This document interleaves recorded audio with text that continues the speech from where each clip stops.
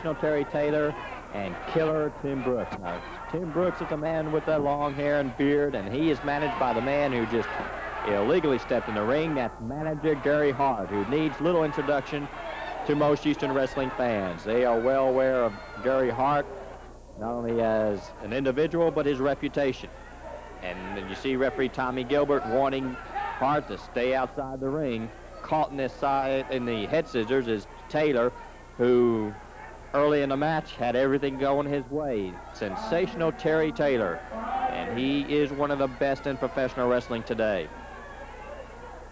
Terry Taylor has got to be one of the big favorites to win the Battle Royal, the two-ring Battle Royal, the biggest two-ring Battle Royal in Houston wrestling history. 25 men battling for $25,000, and that takes place this Sunday night. You're watching Saturday night, that's tomorrow night. If you're watching Sunday morning, that's tonight at 7 at the Coliseum of Houston Wrestling. And you just saw Terry Taylor make that switch, that side headlock, but killer Tim Brooks, using Taylor's long blonde hair, jerked the popular star back into that head scissors. Now, Terry Taylor is a former North American heavyweight champion, also a former Mid-South TV champion. He has gone the last 14 months on the East Coast, doing terrifically against the top competition. He has returned to the Mid-South and Houston wrestling area, and we are glad he has, and we celebrate his return along with thousands of his Terry Taylor's wrestling fans, an army, if you will, that they'll be out in force Sunday night at the Coliseum, I'm sure, because Terry Taylor has a tough matchup against Dick Slater, and that will take place before the two-ring Battle Royal. So 25 men will see action that see him. Right then, Killer Brooks saw the knee of Terry Taylor, and he's still feeling the effects of that. As Terry Taylor now starting to do what he does best as he opens up his style, but Killer Tim Brooks quickly closed it. And as Tim Brooks lowers the boot to Taylor, Taylor's fans, and they're strong in number, know that Terry Taylor's got what it takes to bounce back. And that's Gary Hart choking him with that towel. And that's the Gary Hart we've known through the years. He hasn't changed a bit. He may not have the hair that he once had, but he hasn't changed in his manners at ringside, if he has any manners whatsoever. But Taylor has that ability to come back. He takes a lot of punishment, including that ring post being introduced to his face by Gary Hart. And a good shot of Taylor down on the concrete Coliseum floor. Also want to remind you that there'll be 10 bouts in that huge card, including Terry Taylor up against Dick Slater. Taylor rolls back into the ring, and as he does, Killer Tim Brooks, as tough as they come, goes right back to work on Taylor. And as Brooks now slaps on that step-over arm bar, a hold that was made famous by Johnny Valentine and a few wrestlers before Valentine's time, but Houston wrestling fans will mostly relate that type of hold to the blonde bomber Johnny Valentine, and he knew exactly how to apply it. It's a hold that wears down your opponent, punishes your opponent, and that's the type style that Killer Brooks has. Much like Valentine, he's going to try to wear down Terry Taylor. But like I've mentioned before, a lot of wrestlers have tried that tactic, and they have failed because Taylor is in great and has that tremendous ability to explode right back into action.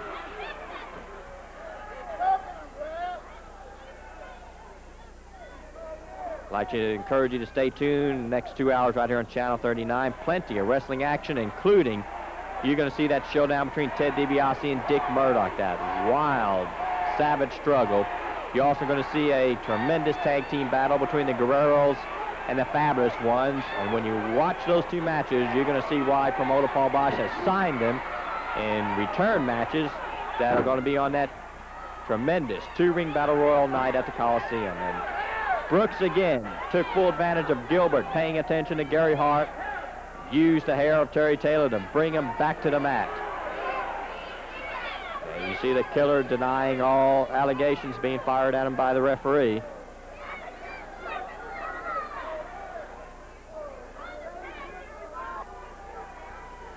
Brooks keeping the pressure on. You notice that he's pulling back on the fingers. As long as he pulls back on all 4 fingers and keeps the pressure on, he's going to be able to keep it a legal hold. If he starts to pull back on just 1 or 2 fingers, the referee has the authority to call for the break.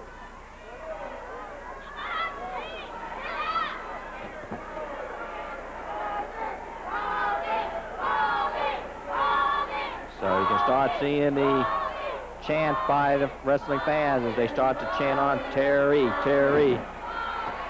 And they're also chanting Baldy, Baldy, and that chant is being directed at manager Gary Hart.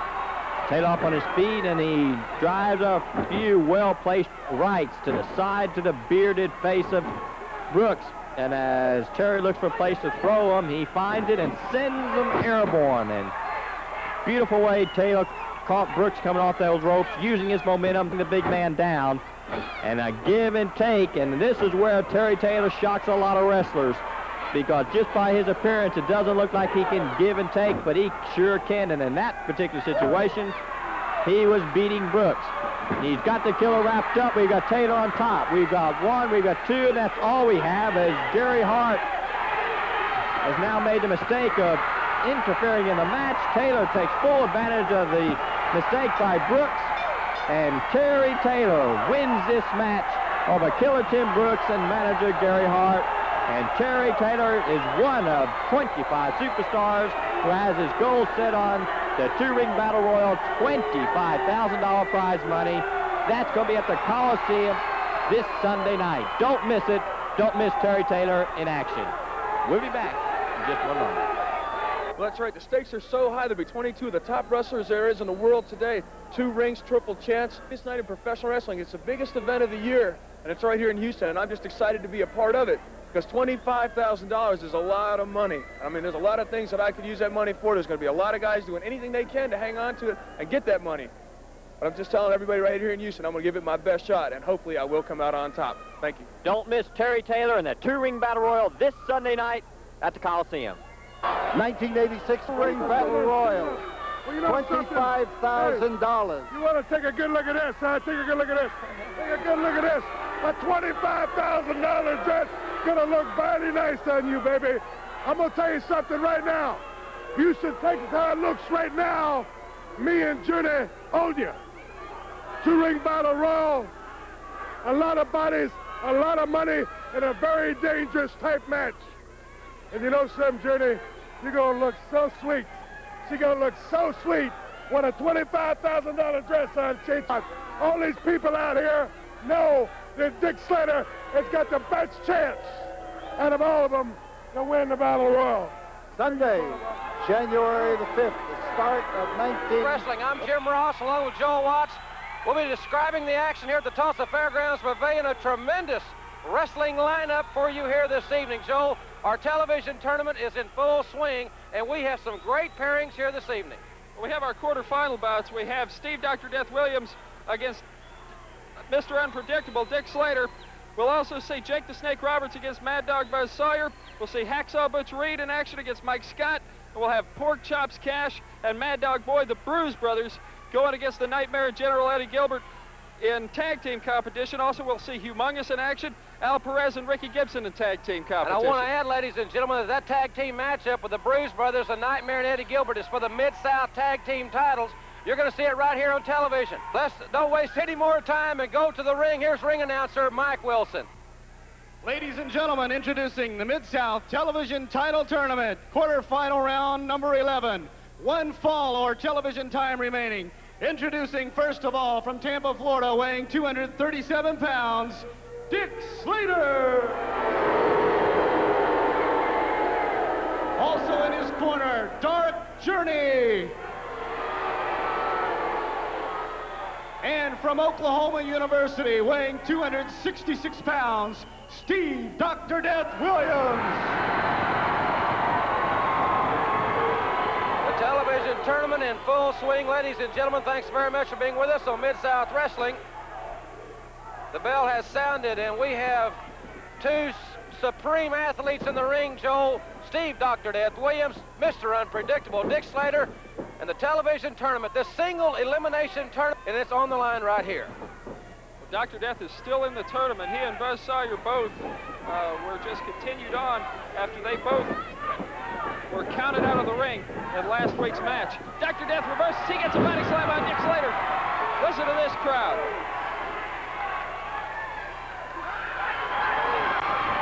Dr. Death flexing a bit. I tell you something, Dr. Death has got to watch his confidence in this match because he is up against a veteran. And Dark Journey has become a point of contention that you have to remember at all times. Listen to these people chanting, OU, OU. The Oklahoma Sooners on their way to the Orange Bowl. This crowd here at the Tulsa Fairgrounds Pavilion in full swing. Dr. Death, Steve Williams reversing. Mr. Unpredictable, Dick Slater. Doc pulls him up and clamps down on that armbar. Carl Fergie, third man in the ring. Dr. Death has had to be put in a position where he has to wrestle many more single matches after Ted DiBiase's injury. DiBiase back in the Mid-South area. It's great to have him back. He and Dr. Death, I imagine, will be gearing up for tag team battles in the near future. They are a fantastic tag team combination. Dr. Death getting out of the way of that elbow. Dick Slater does the same. Both men back up and poised. These are a couple of tough, rugged individuals. Dick Slater, man who can knock you right out of your boots with that right hand. Dr. Death, as tough as they come. He certainly is, and I think, Joel, this match as evenly matched as it is, that we could very easily see one mistake the outcome in this situation, because both these individuals are in phenomenal condition, but Slater obviously has the edge in experience, and we'll see exactly how much that will benefit him as this match continues. Dick Slater could put you away with just about anything. He has the experience, the know-how, and the physical ability to really put a wide range of maneuvers on you. Dr. Death, on the other hand, has that Oklahoma Stampede, and when he sets you up for it, brother, he puts you down. You're going to stay down because that hold is tough. Russian foot sweep. Dr. Death powers out with a 2 count, as Joel said, and Slater back to the offensive. Boy, he's got a lot of weapons in his arsenal, Joel. There's a hangman. Don't know if he had it cinched up tight enough to really hurt Dr. Death with it like he might have. But Dr. Death needs to get some momentum, gets him on Slater, because if he hits him, whoa! Dick Slater cracked him with that elbow. He goes for the Boston Crab. He's going for the Boston Crab, and Doc is too powerful. He has the leverage if he could just swing that leg over.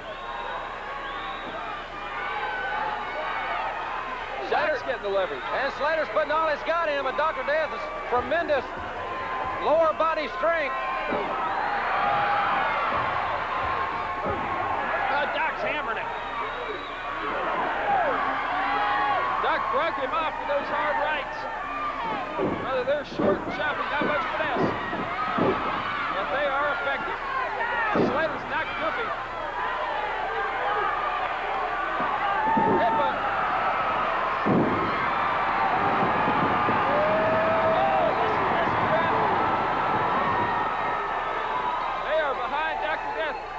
About the TV title tournament, it pits a lot of guys that you may not see normally wrestling against each other. The fans have to pick out who their favorite is, and I think in this particular instance, Dr. Death is the fan favorite. Elevation. Puts Slater down, lateral press. He gets just a 2 count. Dr. Death going up to the hair.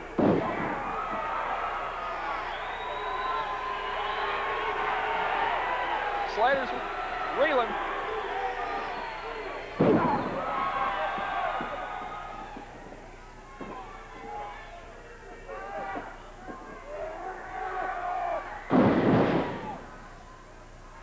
It pulls him up. Both men are down. Carl Fergie with the count. This match has no time limit, so I think we're going to see some different psych tactics than you may be used to. I think it's great that the 15-minute time limit was repealed.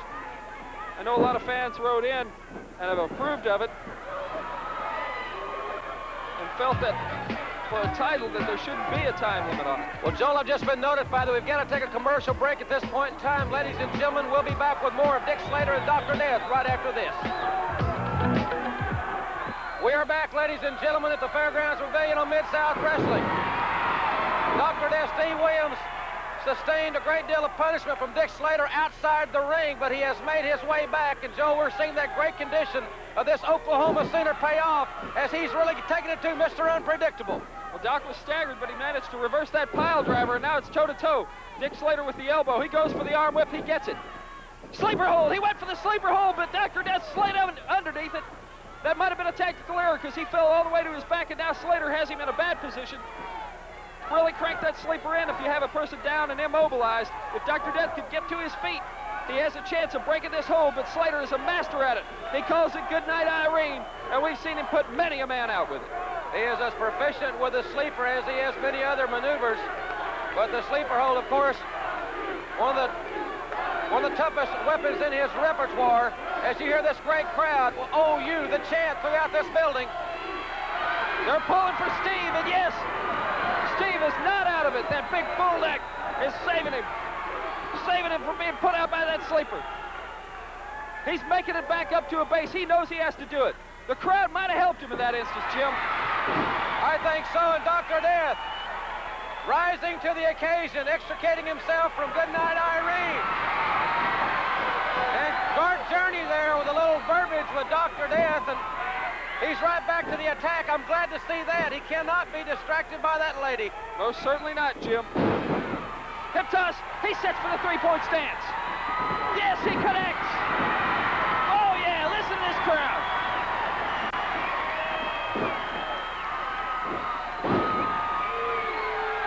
He sets for another three-pointer.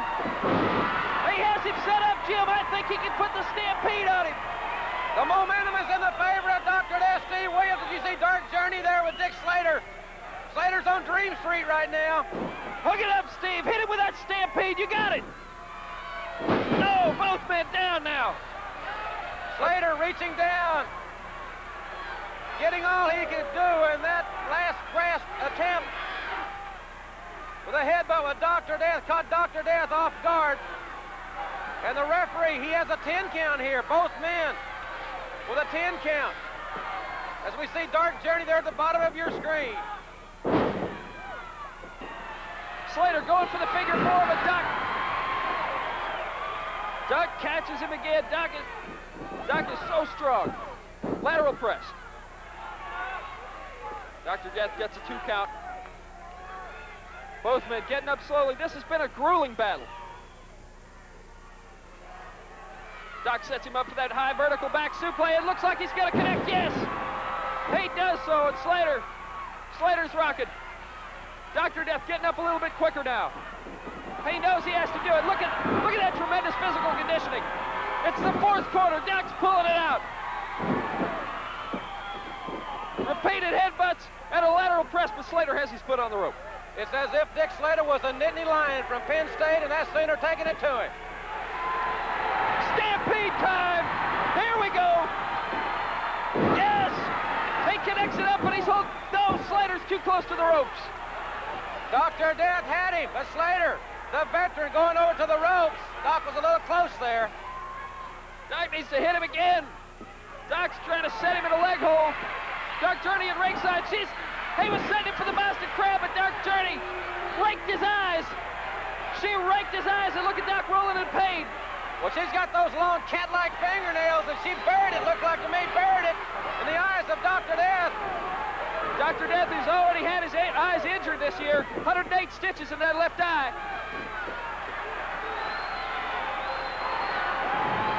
Slater trying to set him for the suplex. Doc blinded, trying to reverse it. Slater takes him into the ropes. He's holding the tights. He grabs him again. He grabbed the tights again. But the referee out of position. There you hear the bell. The winner of the match is Mr. Unpredictable, Dick Slater. And ladies and gentlemen, we'll be back on Butch Reed right after this. from the exciting Mid-South Television Network.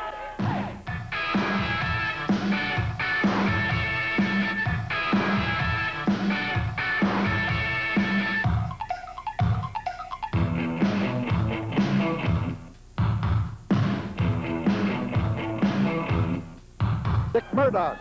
Paul, you know everyone in the world, not only in Texas, Houston area, everybody in the world knows that you are, without a doubt, one of the greatest wrestling promoters ever in the history of the sport of professional wrestling. And you know you got a $25,000 two-ring battle royal. That's a very, very dangerous event in professional wrestling. But there's only one thing that I hope and I wish for, and that is the last two in there is me and DiBiase. Well, So he was hoping the same thing. So yeah, but I got a little bit more because I want to embarrass him, and then I want to take that $25,000 and go spend it because I know he's been out of work. I know he's been injured. I know he ain't got no money coming in. And the fine and the suspension didn't hurt me because I've got other things I fall back on. I've got a ranch. I've got a quarter horse business. I got a welding company. I've got a lot. I don't need it. DiBiase, he was eating beans and I was eating steaks. Well, let's just hope that there'll be steak for all January the 5th here in the Sam Houston Coliseum. Don't miss it. The match, a scheduled one fall or 10-minute time limit. Introducing from Alaska, weighing 289 pounds, Mike Scott. And weighing in at 260 pounds from Kansas City, Hacksaw Butch Reed. Well, ladies and gentlemen, we're back in Mid-South Wrestling. Jim Ross and Joel Watts with you in the Tulsa Fairgrounds Pavilion. Thank you very much for being with us. And we have the North American Heavyweight Champion, the incomparable Hacksaw Butch Reed, going against a behemoth of a man from the state of Alaska, Mike Scott. Slater wearing that, Reed wearing that neck brace after what Dick Slater did to him. He says his neck is still hurting him a little bit, but Reed knows how to go with pain. This is bound to be a physical encounter. Scott taking straight down. I think he caught his feet in the canvas. There's almost 300 pounds that Reed just manhandles. You talk about bad to the bone, and this crowd loves this man. Reed off the ropes with that slingshot. He caught Scott. Scott is down. Or the referee could have counted to 10 or 20 if he would have liked, but a 3 count is good enough, ladies and gentlemen. The winner of the match, Hacksaw Butch Reed, and we'll be back with a Mid-South Tag Team Championship matchup right after this from the network.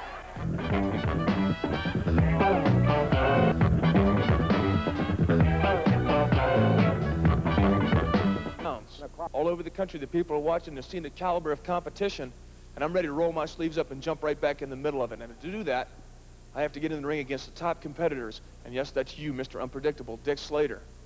Now, you have this valet that stays on the side, supposedly on the side, Dark Journey. I don't know what you did to get her on your side, Slater, but you must really have her snowed. But you can't snow me. I know exactly how you are, and I know that you'll do anything to win a match. Well, I'm back in Mid-South, and I'm telling all my fans and my friends that I'm here to stay. And to stay in this area, I have to keep on winning and progressing and getting better and better. And Slater, I can't let somebody like you knock me down and keep me down. So I'm coming at you 110%, and you better be ready for Terry Taylor, because I'm definitely going to be ready for Mr. Unpredictable. Professional wrestling, I've always wrestled for a great deal of money. But I'm going to tell you something. I've bought you nice clothes, and you wear the finest things that I've ever seen on a lady before. But I'm going to tell you what, Terry Taylor, since you have such a great big name around the Mid-South area, I'm going to do this one for free. I'm not going to take a dime from anybody. But what I'm going to do, Terry Taylor, since you are such a hot number with the chicks, is I'm going to take you and rearrange your face a little bit so they'll understand what you really are. Because, Terry Taylor, in your best day, you would never be able to put my back on the mat for the 1, 2, 3, and I'm going to rearrange them a little bit, baby. Titles, first of all, the champions in a one fall TV time remaining. Weighing 280 pounds, the Nightmare. And weighing 225 pounds, Hot Stuff Eddie Gilbert.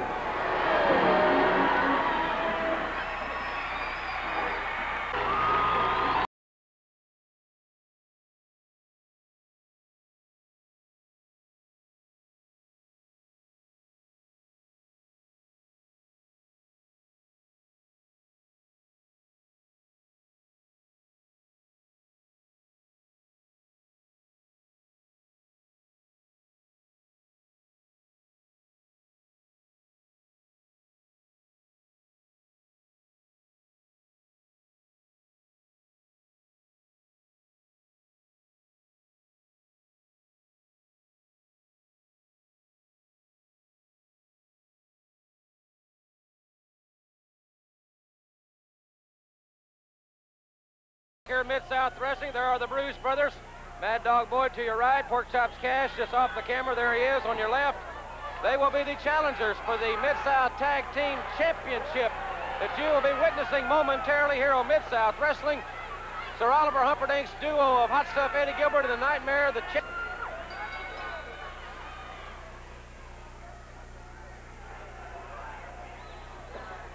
Gilbert and the Nightmare are a tough duo. The Bruise Brothers are bad to the bone. This is going to be a great main event.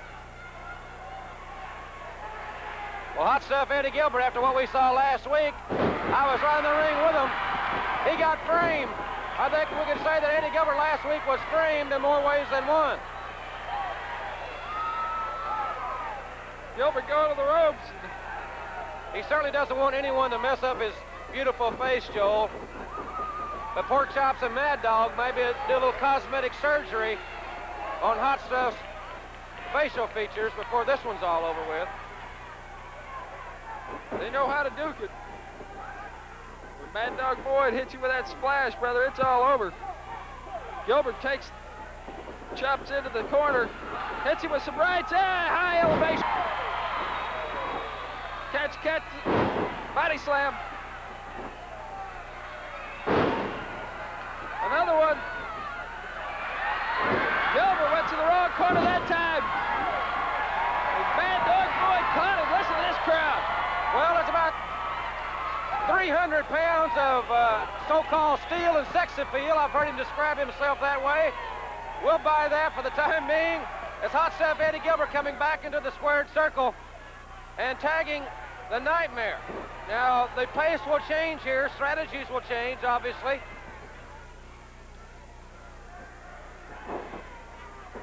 I think that's one thing that makes Gilbert and the Nightmare a good team, is because they have that change of pace. They can bring the big man in when they need to. Cash catching him with right crosses. Whoa, he tried to body slam him, Pork Chops Cash. The Nightmare one. Cash with a nice reversal. Yes. Yeah. Oh, that's almost 300 pounds. The Pork Chops picked him right up. The crowd here in Tulsa loves it. Sir Oliver Humperdink at ringside is not extremely happy at this point in time. And the Nightmare tagging back in Hot Stuff Eddie Gilbert. And we have yet to see an official appearance, Joel, by the Mad Dog, the large 300-pounder, as we see his... Well, there he comes.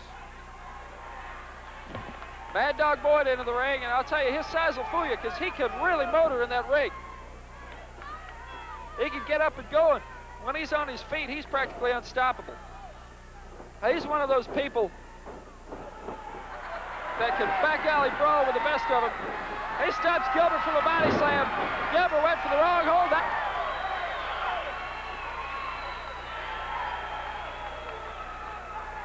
Well, Hot Stuff Eddie Gilbert is not having a very fruitful evening at this point in time. Nothing has worked. And the look on his face is not a look of arrogance, but one of frustration. Well, the Bruise Brothers are a tough team to scout. Well, not only will they hurt your body, they'll hurt your feelings, as Eddie Gilbert has found out thus far. Cash with a couple of hard rights. Gilbert. That was blatant break of the eyes. That's Gilbert with left jabs. He's staggering Cash. Cash still on his feet, though. Cash needs to connect back. I'm sure those cobwebs are starting to... Whoa! Oh, that right hand, solid. And now the jabs. It looks like Muhammad Ali out there jabbing. Pork Chops Cash taking it to the Nightmare. Now back to his legal adversary. Coming up next, we have another Mid-South television title bout. Jake the Snake Roberts against Mad Dog Buzz Sawyer. Stay with us. This is going to be a great main event.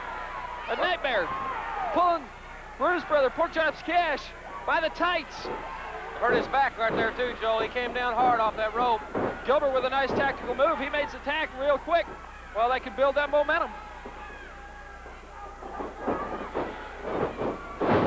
clothesline. Now the opportunist, Hot Stuff Eddie Gilbert. I think we can expect to see him kick into another gear here. He's got the advantage. Oh, big collision there in the center of the ring.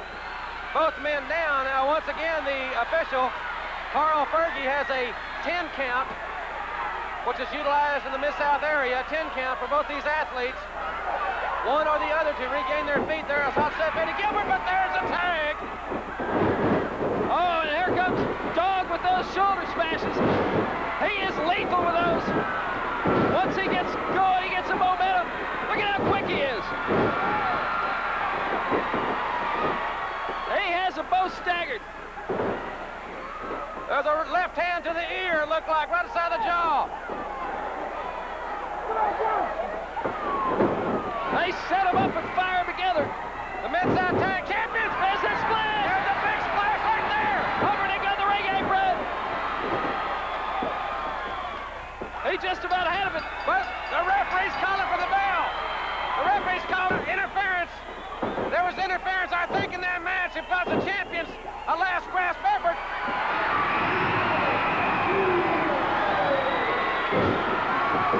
Dog once again. Well, the Mid-South champions have been disqualified and will be back with Jake the Snake versus the Mad Dog right after this. Got what I got the hard way, and I'll make better.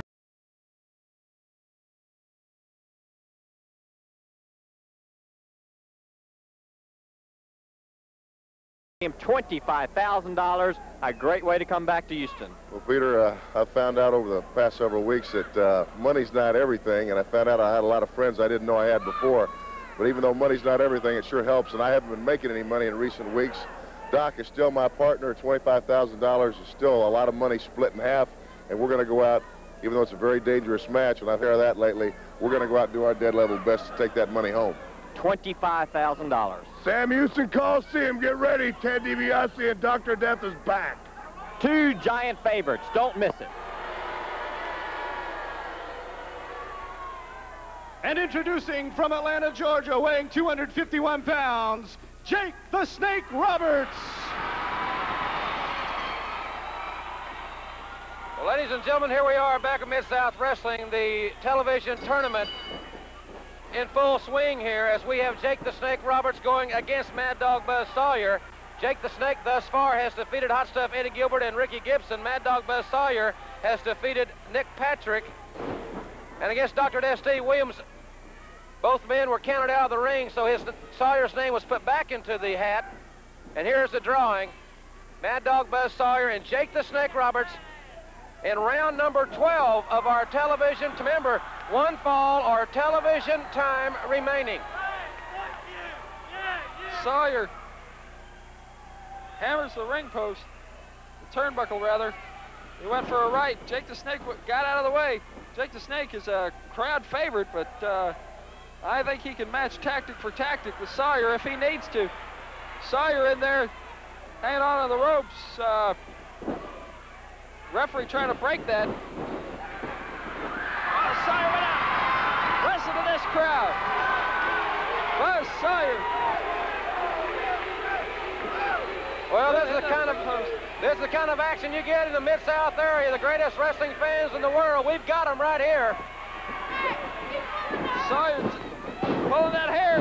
Sawyer goes up and over. Jake the Snake with the hip toss. And I'll tell you one thing. We all know the crowd once. A lot of them are wearing it on their shirts. We got people at ringside with DDT t-shirts. We've seen signs with DDT. That's what they'd like to see on Mad Dog Buzz Sawyer. Just a minute ago, Buzz Sawyer really hit that ring post hard. There you see a great shot of the crowd. If we can, I'd like to look at that once again in slow motion where Buzz Sawyer ran into that turnbuckle hard against that ring post.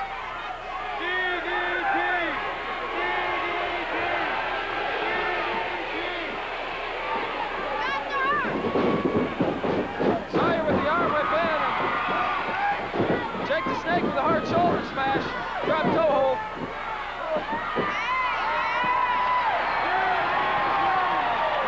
Just been Buzz Sawyer, as he went to the ring post, look at him. He's coming in after Jake the Snake, but man, did he hammer that ring post area. He really connected. Back to the match. Well, Jake is taking over on that injured shoulder. Very good tactical maneuver by the Snake. And he's not going to let an opportunity, Joe, like that pass him by. No doubt about that one. Oh, certainly. He's still attacking that arm area. People really getting behind Jake the Snake Roberts. Buzz Sawyer using the hair. See the face of Sawyer. He's in a lot of pain.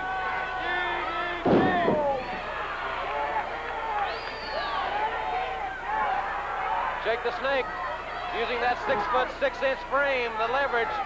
Great shot of those two men looking eye to eye. And once again, Sawyer using the hair. Sawyer throws that clubbing forearm into the chest of Jake Roberts, and he is burying it. The Mad Dog goes to the elbow, and Jake the Snake out of the way, back to the armbar. Sound strategy being exercised, much to the delight of this tremendous crowd in the Tulsa Fairgrounds Pavilion, and we certainly hope you're enjoying it. There's a great shot of some fantastic fans. We've got them all over the Mid-South area.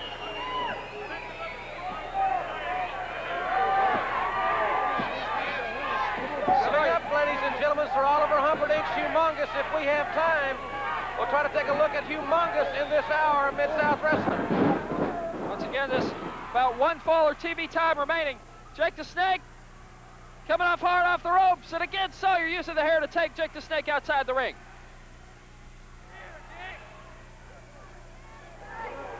Well, ladies and gentlemen, that is the same basic tactic Sawyer exercised last week against Dr. Death in that television tournament match, and referee Tommy Gilbert's got all he can do to keep Sawyer in the ring.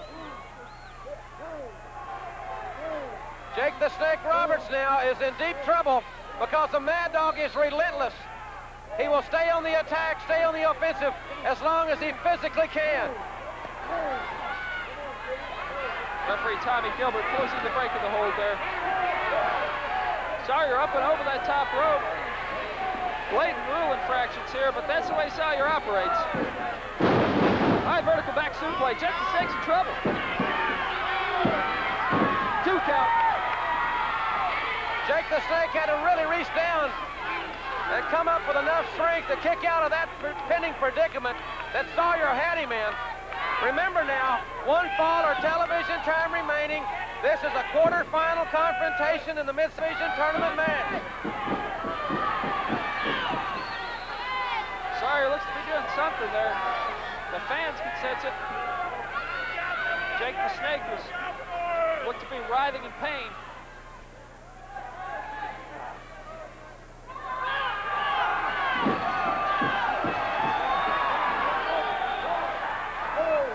Sawyer's using the ropes there. Tommy Gilbert counted him off.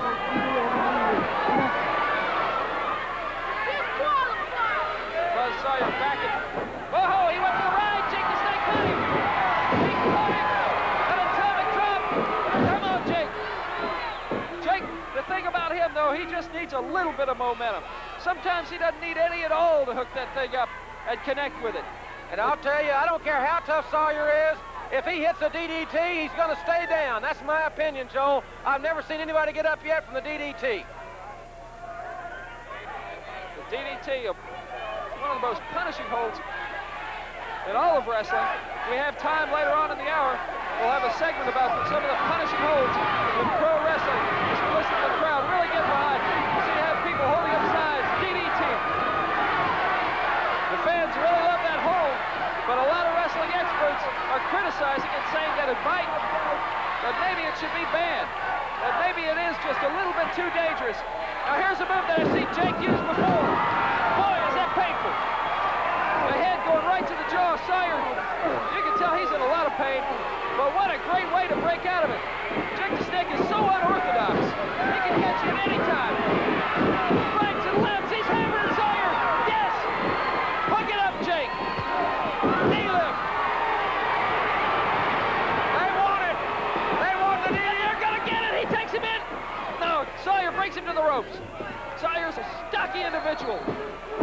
tough to move. Toe-to-toe now. What a battle. Again, he sets for it. Sawyer dumps him over that top rope. The referee calls for the bell. That's an automatic disqualification. What's going to happen there? That's going to eliminate Jake the Snake. That's going to eliminate Buzz Sawyer. The winner of the match, Jake the Snake Roberts, and he moves on in the television tournament, and we'll be back with Humongous against Perry Jackson.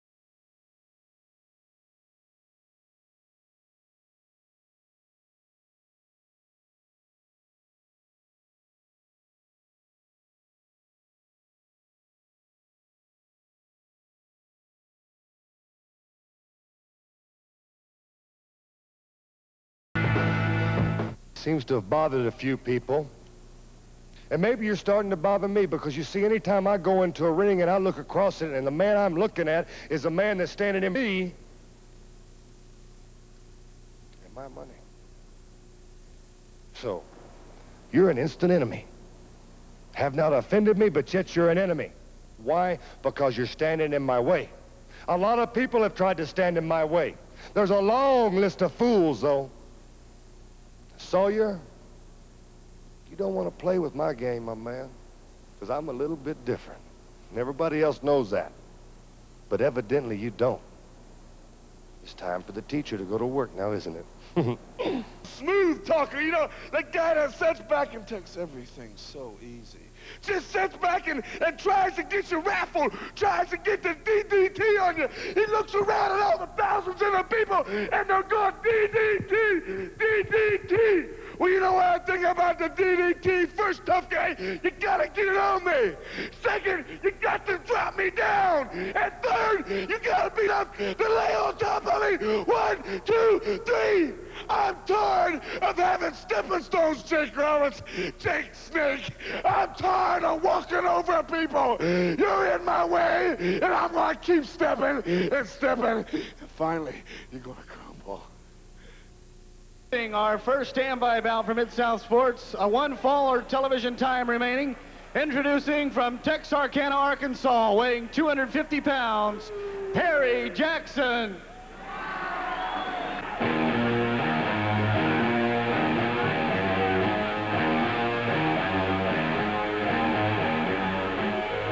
And introducing, weighing 320 pounds, Humongous.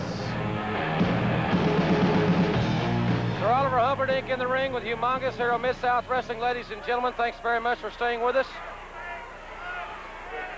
As Humongous to do battle against young Perry Jackson. And there you see Humongous. Perry Jackson, without a doubt, this is the toughest match of his career. The young man from Texarkana, Arkansas. He's a rookie, but he has a lot of potential. And Humongous is a tough nut to crack. He's an awesome athlete at 320 pounds, about 6'6", 6 feet 7 inches tall, and is just tremendous strength. Perry Jackson here needs to get something going against Humongous. You need some kind of strategy to go against him. You really, blows to the face are ineffective there. He sets up for the Shinanamaki. Well, Humongous has put many a man away with a Shinanamaki, and the referee has called for the bell, ladies and gentlemen.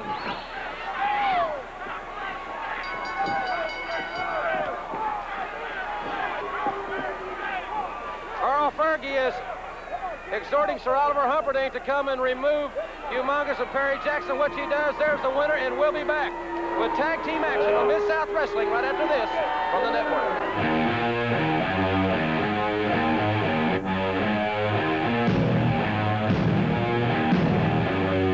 Perez will go against Humongous. Only the biggest man in professional wrestling that I have to worry about in the ring, but I got Humperdinck and a mask to keep my eyes on. Humperdinck, you've always been a snake, and everybody knows that. And the mask can do a lot of damage. I've seen it hurt a lot of people. Well, Humongous, I got something. I'm not going to come at you head on. I'm not going to try to beat you strength-wise. I'm not going to try to run from you. I'm going to try to get right behind you. And we'll put you down with a belly to back. 1, 2, 3, because that mask helps the front, but it don't help the back, and that's where I'm gonna come from. Standby bout, a 1-fall or TV time remaining. Still weighing 245 pounds, Ricky Starr. Also in his corner, weighing 265 pounds, from Michigan, Rob Rickensteiner. And their opponents, first of all, from Tampa, Florida, weighing 237 pounds, Al Perez. And from Pensacola, weighing 224 pounds, Ricky Gibson. Well, ladies and gentlemen, our second standby match here on Mid-South Wrestling. It'll be a tag team encounter.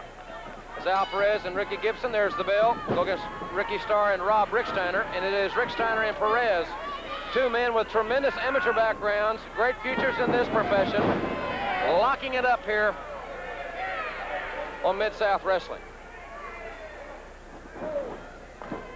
Rickensteiner clinging tenaciously to that headlock, fires him off. Oh, Rickensteiner with a hard shoulder smash, but Perez, using that speed and agility, he catches Rickensteiner. A hip toss.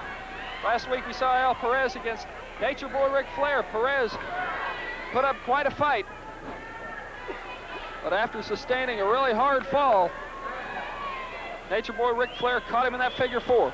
Ricky Gibson in now against Rob Rickensteiner.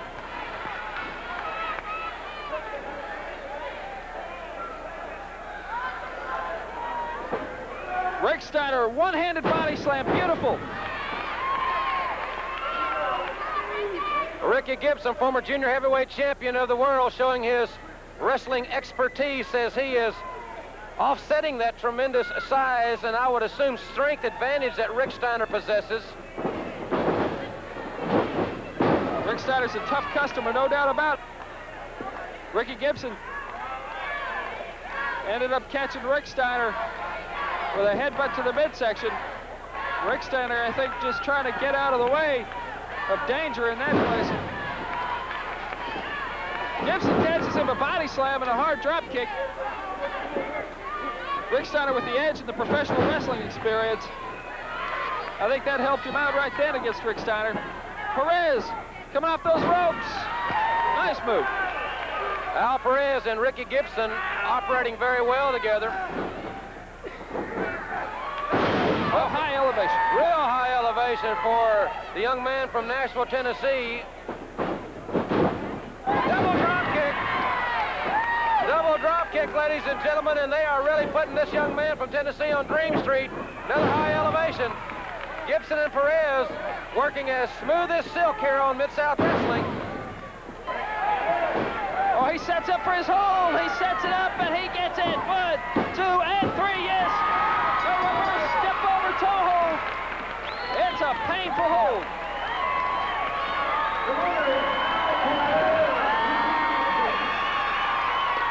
Let's look at that reverse step over toe hold that Ricky Gibson used to put away Ricky Starr, Joel. Great maneuver by this athlete. Brother, it is painful. Once he gets that thing locked in, there's just about no way to pull your shoulders out. See, Tommy Gilbert calling for the bell, and Al Perez has to help his partner break this hold. I've seen a lot of times they can be tangled up in that thing for quite some time. They have a distinct advantage on that 22-man two-ring battle royal for $25,000. You know, it's one for all for one, but when it comes to brothers, we're just going to split it. 22-man, Hector, how much money? $25,000. That's right. 25 hombres, 22 hombres, $25,000. Y vamos a hacer todo lo posible por ganar eso con dos rines, una batalla campal este domingo, 5 de enero. Aquí nos vemos, viva México, ¿verdad, carnal? Así es, y aquí los esperamos. Muchas gracias. This Sunday night, Sam Houston Coliseum. Fabulous ones, Mr. Botch, as every man, woman, and child in this arena knows. And we're here for one reason, that's 25,000 big ones. And see, we got a little advantage because, see, we've been tag teaming for 3 years together. It's going to be not just one guy in that battle royal, it's going to be 2 guys. I watch his back, he watches my back. We're just like this, man. I know what he's thinking, here's what I'm thinking, and very, very shortly, we're going to be $25,000 richer. And what are you thinking? I'm thinking about $25,000 and what I'm going to spend it on if it's any of your business. Well, it's probably not any of my business, but the check will have my name on it if you win it. Well, the back of the check is what I want to know. Your check's good here? You sign the front and we'll sign the back, sweetheart. And that will be on Sunday night, January the 5th, here in the Sam Houston Coliseum. Don't miss it, ladies and gentlemen. Don't miss it. here at the Sam Houston Coliseum. And on the outside, you're watching Steve Keirn, who is partners with the other blonde whom you see in the ring, and that is Stan Lane. The man whom they have caught in that reverse headlock is Hector Guerrero, and his brother Chavo Guerrero is on the outside. So this is a tag team battle between the Fabulous Ones, or the Fabs, if you will, and the Guerrero brothers. And you see Chavo getting around there, trying to get into a position to protect his brother, who has just hit into that. Yes, he was feeling it. It's hard. It's unyielding. It's a tough thing to run your head into, and he just did. And as Hector rises up rather painfully to his feet, you can see that Lane, who is avoiding the issue, managed to get away, but they swap places. It's a tough team, the Fabulous Ones. They are colorful to the extreme. They are tough to the very core. And on this Sunday night, and if you're watching on Saturday night, it's tomorrow night, and if you're watching on Sunday, it's tonight. Remember, they are going to be 4 of the contestants who will be in the 25-man Battle Royal. Multiply those 4 by 6, and you'll have all the wrestlers, and just add Lord Humperdinck, and he'll be able to supply the 25th man. That doesn't promise to become a tradition like the 11th man, but it's a tradition for a 2-ring Battle Royal here in the city of Houston, and we're proud of it, and it is always a super action-packed night when there is the annual 2-ring Battle Royal. And tonight is the time, and it ought to be sensational. So we look now as the Fabulous Ones, with Keirn in the ring and Lane on the outside, move in on Hector, who has caught an inordinate amount of punishment in this, and he is now in danger of being lifted up in the air, and up he goes, and they fall backwards. Is hard to minimize, hard to protect, and shattering when it happens to you. And he's confident that he's got the pin, but he didn't get it because that foot belonged to Hector's brother Chavo. Now these 4 men will have a return match tonight at the Sam Houston Coliseum starting at 7 o'clock. They will have their return match only. In this one, it will be Texas Tornado style. That means that all 4 men will be in the ring at the same time. And that means a tremendous amount of action that takes place from the swift interchange that can come between the pairs. But there is a sleep hold.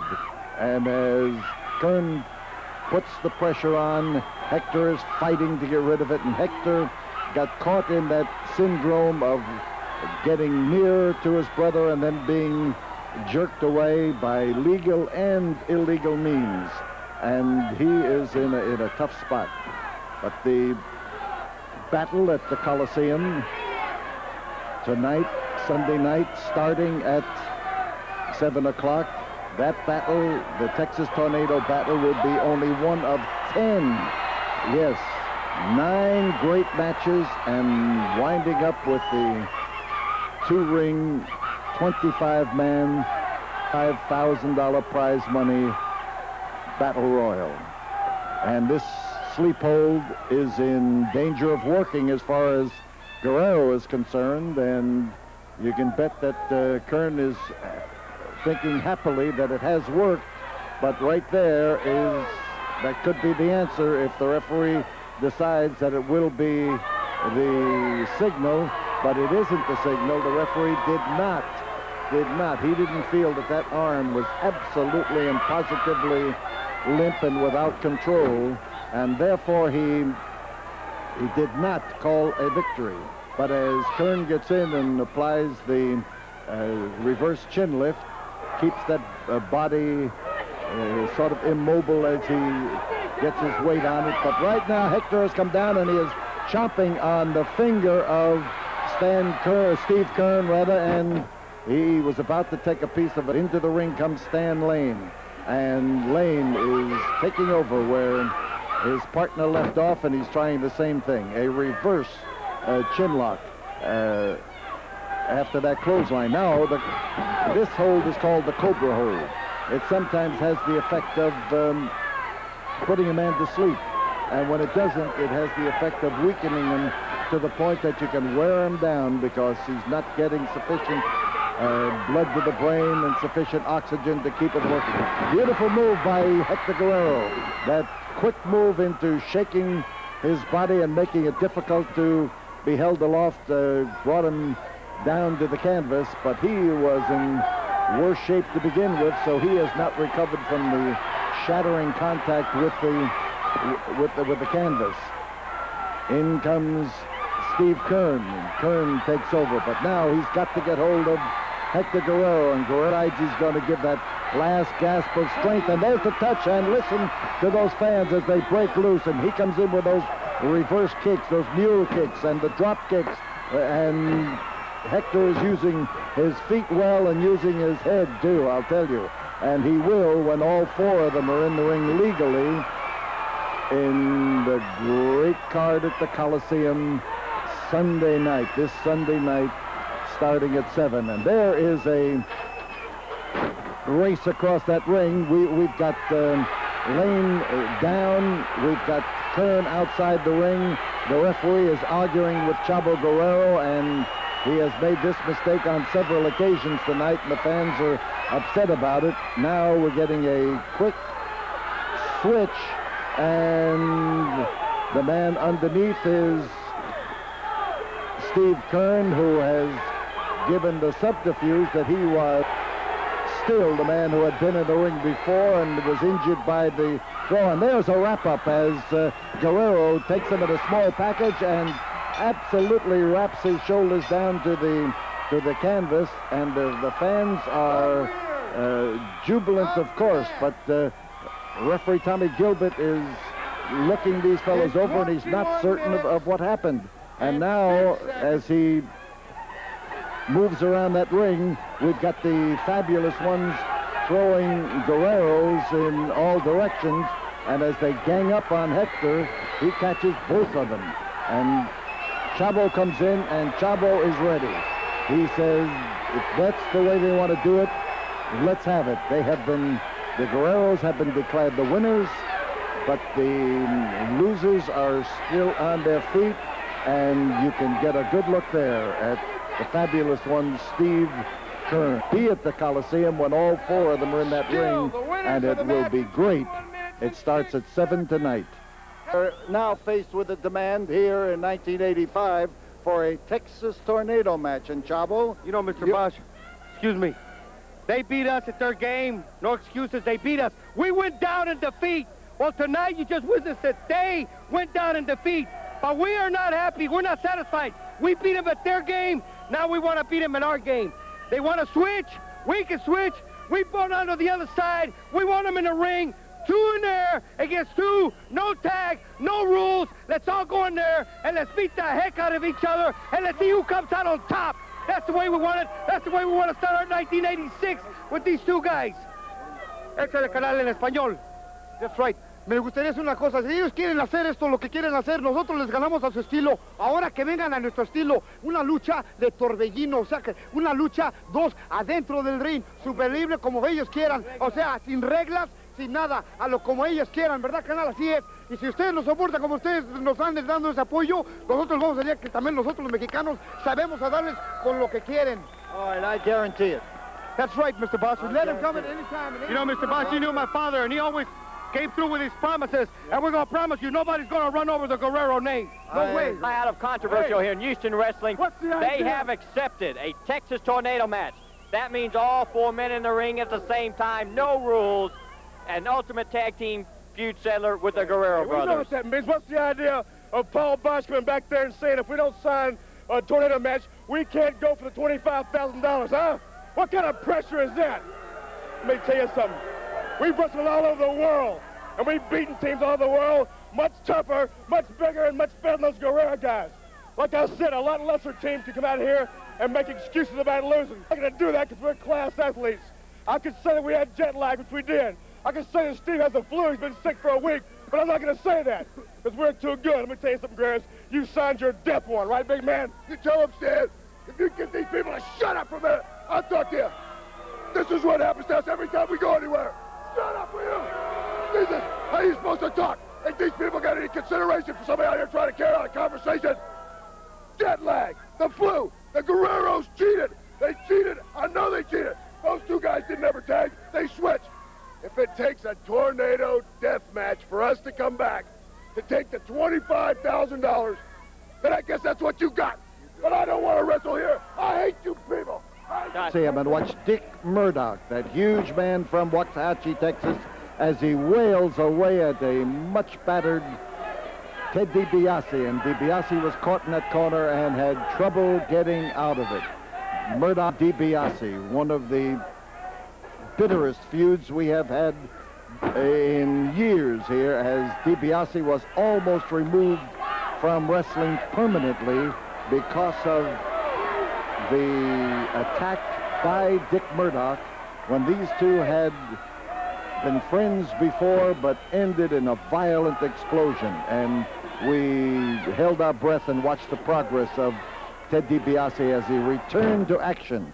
And this is his return in an effort to get even with Dickie Murdoch. But right now, tremendous amount of ability and has made his mark here. But right now, DiBiase is more interested in making his mark on Murdoch as he comes in and gives him some of the same kind of treatment he has received and some of the same kind of treatment he will be getting at the Coliseum tonight, because DiBiase, his father, his uncle, were well-known stars back in the 40s, and Dick Murdoch is a worldwide star at this time, a man who is as well-known in Tokyo as he is in Timbuktu in this country, I'll tell you. There is Ted DiBiase doing something for which people once booed him, and right now they are cheering him because they are hoping to see Dick Murdoch have his head handed to him. On the floor, Ted DiBiase. Speaking of DiBiase, or rather Murdoch and his wrestling family, DiBiase is one of the few men ever in wrestling whose mother and father were both wrestlers. And there was a tremendous contact that time with that immovable bar across the top of that barricade. And DiBiase his fans all of a sudden were quiet. They're hoping for a win for Ted DiBiase. They want to see him get even with Murdoch. They will want to see him get even tonight in the 9th match on the 10-match card, because as they move in, DiBiase with Dr. Death in his corner and Murdoch with Superstar, the Masked Superstar, we're going to have that place literally exploding, I can tell you that.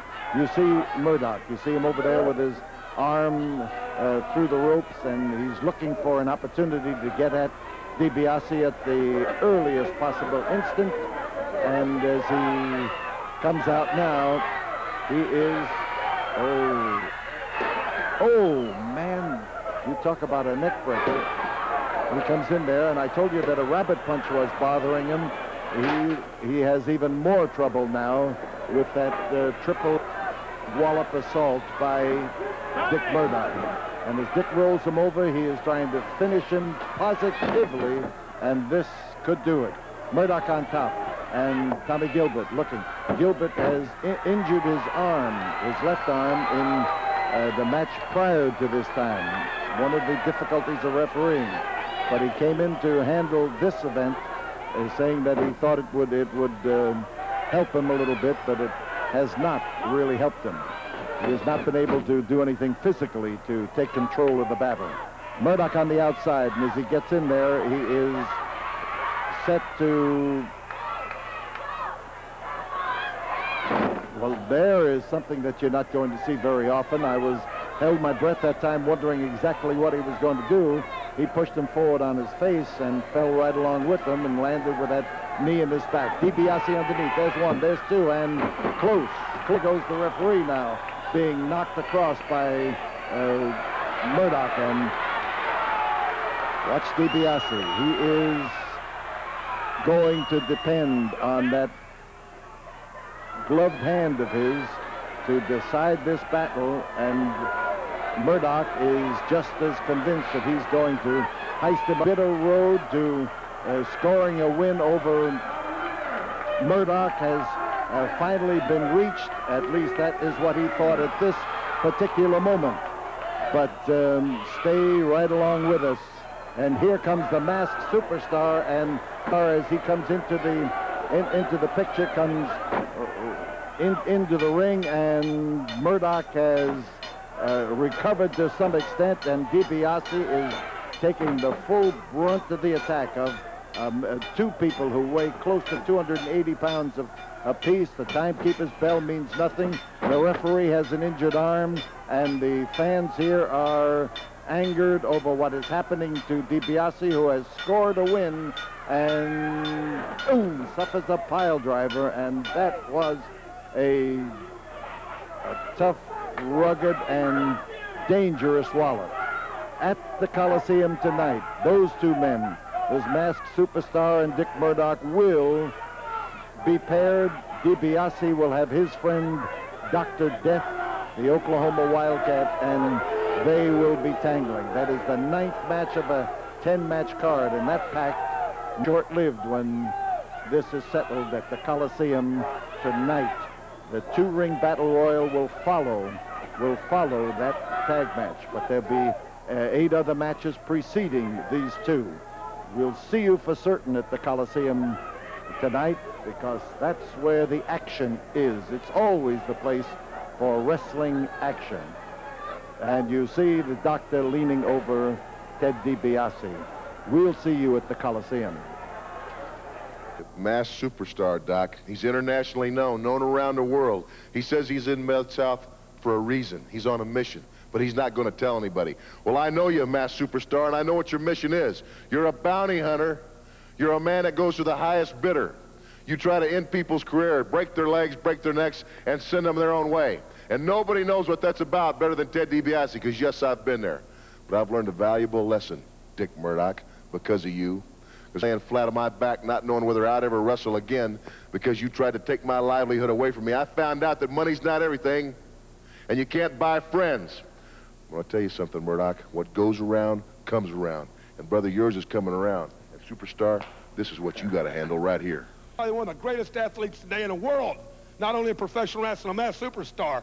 And I called him long distance, asked him to come in here to help me settle one thing: the DiBiase and Dr. Death Steve Williams feud. And I'll guarantee you what, this man right here, Steve Williams, has got more credentials than you've ever thought about having. You know, I don't have to worry about Dick Murdoch.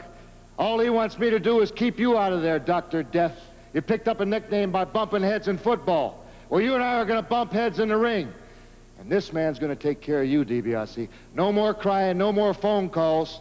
When he gets you all by yourself, because Dr. Death, you're going to be having your hands full with me. You're not going to be involved in the match. It's just going to be Ted and Murdoch. Weighing in at 270 pounds from Detroit, Ron Ricksteiner.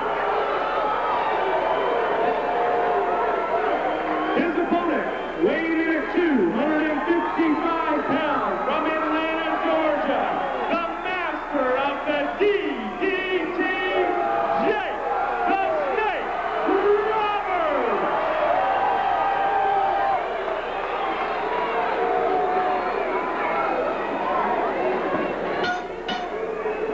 There goes the bell now to start the action here at the ringside in the Sam Houston Coliseum.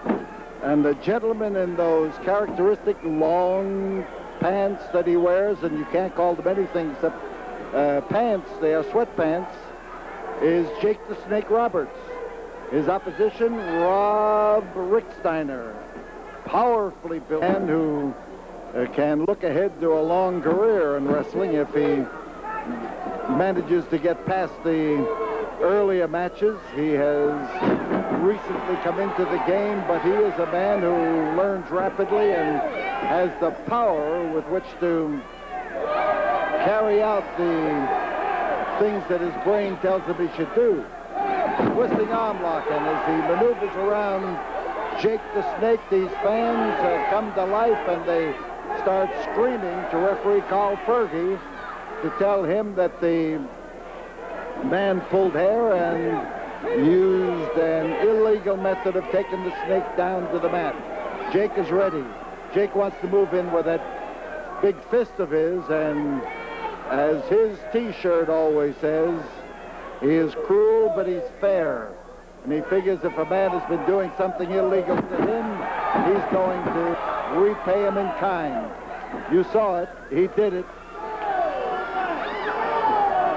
And that Rick Steiner is the picture of a powerhouse, I'll tell you. He has a lot of utility in that muscular body of his, and he's trying to get the referee now to do something about the hair pulling, because it's happening to him. Jake is getting just a little bit hostile as he walks back and forth, literally. Listen, listen.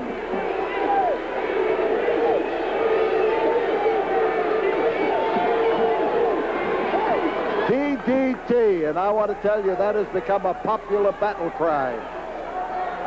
As Rob Ricksteiner moves outside that ring to gain a measure of protection, DDT was tempted to come over and plant his, but he didn't do it. Kicking a man when he isn't looking is cruel, but sometimes it's fair. Rob Ricksteiner, tough customer, and I want to tell you, a star to be in this game. When you come in with that advantage of having that much body and that much athletic ability, then you're going to go places. Jake the Snake has decided that maybe he's approaching this in the wrong manner, and that turning loose on Rob Ricksteiner might be the way that he can best do something about it. And Ricksteiner urges the referee to get Jake to open up those cruel but fair fists. Jake brought on in a tremendous manner with these Houston fans. He is a man who has scored well with them. They like what he does in the ring, and they like what he does outside the ring. Body slam and a beauty. Here he goes for the DDT, that sudden drop into a face lock that literally annihilates his opponents. That is one of the most effective holds that I have seen in many years. Of course, front face lock has existed in wrestling for many years, but it's the manner in which Jake the Snake incorporates it into his general attack that really pays off.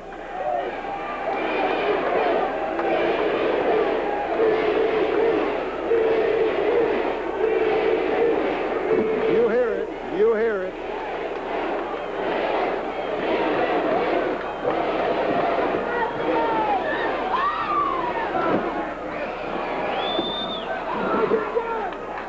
You see the struggle in there as they maneuver around in the ring, and it's Jake the Snake who came up the winner. He's the guy who got the best of that struggle. Here goes for the DDT, and look I'll tell you, Rob Ricksteiner is acting like Jake the Snake. Jake the Snake has slithered around that ring and escaped a lot of punishment during his career. The 5-minute mark has gone by, and Rob Ricksteiner feels that maybe he can learn to do the same thing.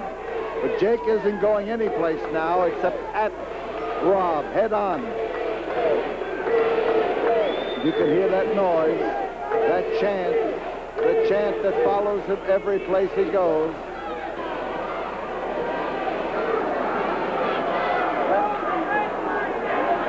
Jake now using the soft approach.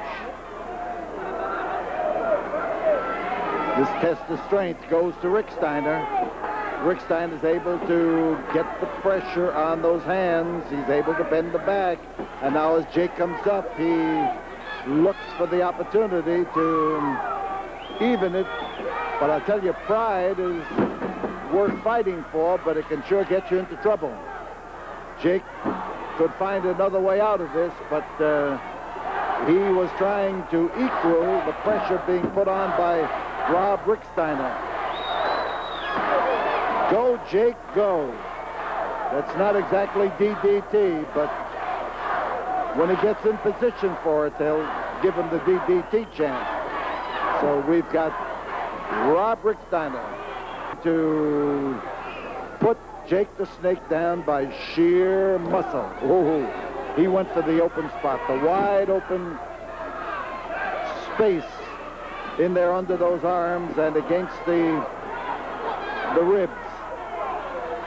Pressured down on that top rope, and you saw the snap of the rope. And as we have told you many times, the ropes are really cables covered with rubber. Now, Jake's in trouble. He has caught some of the effectiveness of the combination of Rick Steiner's muscle, Rick Steiner's ability, and he is trying to recover from that so that he can move in on this man and take care of him. Jake into the ropes. He got a shoulder. The shoulder swung around and hit him. Offensive move by Rob Ricksteiner, and Jake's in trouble. Rabbit punch, and now he had to fight his way out from underneath with a hard bench press move. Reverse chin lock. Now the goes, Jake goes. There on Jake's side, and the Go Jake Go rings out here in the Sam Houston Coliseum.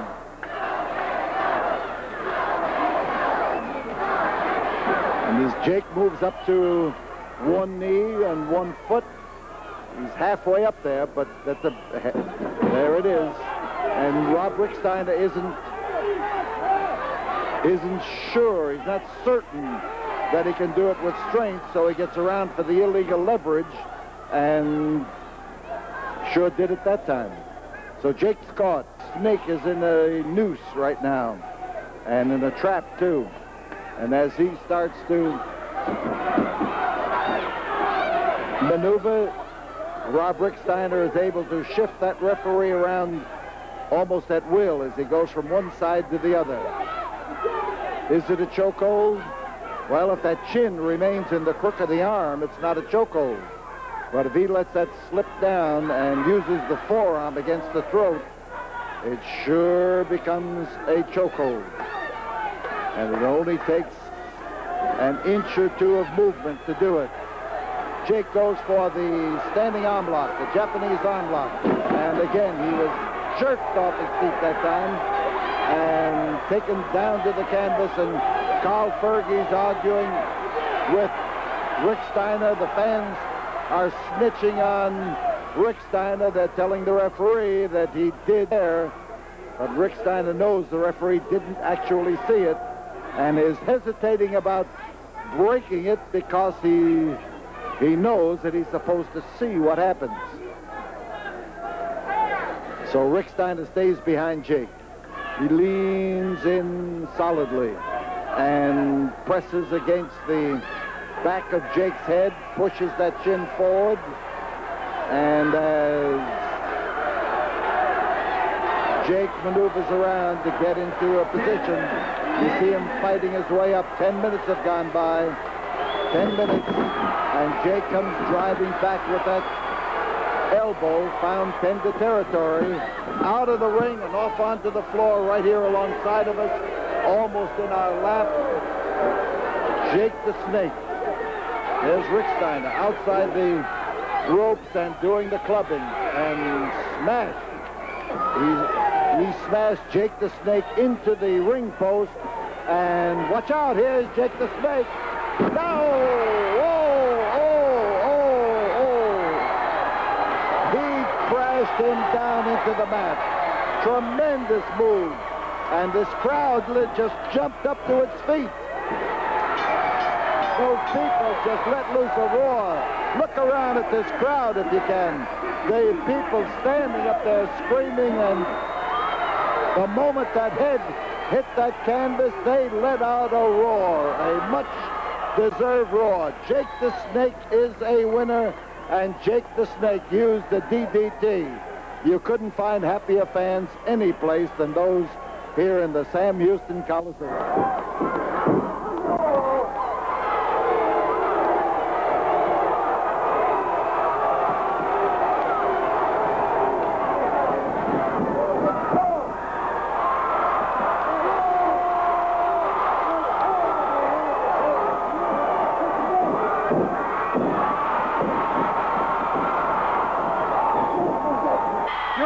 Scenes from Hacksaw Jim Duggan against Mr. Unpredictable, Dick Slater, in round number 13 of the Mid-South Television Title Tournament. It was a semifinal round. We'll see the conclusion of that match in just a moment. Dad, I know you have some comments. Well, this is the first television taping since the new year, and we're very excited. We want to wish everybody a great new year. 1986 is going to be a big one for Mid-South. Our syndication is expanding due to demand by the fans across the country that have learned also that Mid-South, because of the fans in our area, is the #1 syndicated sports show in America, so we will be making a lot of expansion. Some exciting matches. New tag team champions, Ted DiBiase and Dr. Death Steve Williams. DiBiase back. Dick Murdoch is here today. He's been suspended for 45 days. A lot happening. We'll get right into the action after these words from Joel. Well, we're going to go to the beautiful Oklahoma City Myriad for the Mid-South Television Tournament semifinal round. Hacksaw Jim Duggan against Mr. Unpredictable Dick Slater. Let's watch that tape right now. Now, Slater's usually the kind of guy that once he gets a little bit of momentum like that, he'll keep on you. He'll be relentless. But I think at that point, he hesitated just a little bit too much when he went for that flying headbutt. Of course, he was a little bit staggered and dazed after Duggan was hammering him. Duggan with the spear.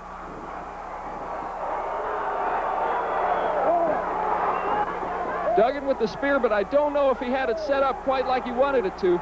Both men are down. Duggan appears to have hit his head.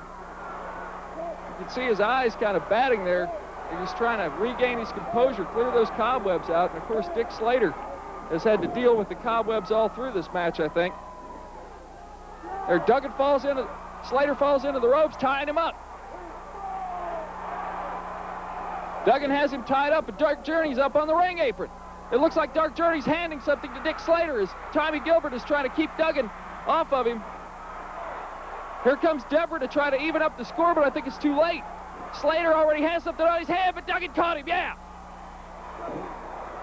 Duggan caught that thing on his hand. Whoa! He just waylaid Slater with it. Gilbert down for the count. 1, 2, and 3. Duggan's the winner. Duggan is the winner of the TV title tournament semifinal, but Gilbert has found it. Gilbert sees the thing on Duggan's hand, and he's calling for the bell. He's calling for the bell and raising Dick Slater's hand. A reverse decision. Tommy Gilbert has reversed the decision. Well, as you can see, a very controversial render there. Tommy Gilbert changing the decision because Hacksaw Jim Duggan was found to have a foreign object. Many of the fans are unhappy with that decision, but be that as it may, Dick Slater advances in the TV title tournament to the finals. That's right, and those finals will be here next week against Jake the Snake Roberts. That's going to be a tremendous confrontation because Jake the Snake is the master of the DDT. He's also a tremendous tactician. Right now, let's go to the ring. Jim Ross is standing by to interview the new Mid-South Tag Team Champions. Ladies and gentlemen, here with me in the ring, I'd like to introduce the new Mid-South Tag Team Champions, Dr. Death Steve Williams and Ted DiBiase. And I must say, on this auspicious occasion, it is certainly tremendous to see Ted DiBiase back in the squared circle. Thank you very much, Jim. You know, through a lot of changes here lately. You know, when I got hurt, this injury was like running into a brick wall, and somebody hit me over the head and opened my eyes, because I realized at that point in time that all the money that I'd acquired and all of the prestige and glory that I had so viciously sought for so long, it meant absolutely nothing if I didn't have my health. And Dr. Death has been a good friend and friends are what I needed. And I also found out that in spite of a lot of things I've done in the past, a lot of people in Mid-South still wanted to see me come back and wrestle again.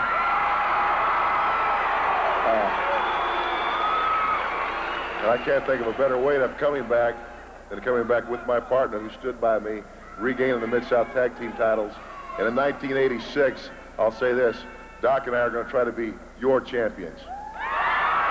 Well, quite obviously the fans are in total agreement. And one other thing, Littleman, that I want to touch on is recently in Lake Charles, Louisiana, Steve Dr. Death Williams was in his automobile, and he came upon a tragic automobile accident that cost 2 people their lives.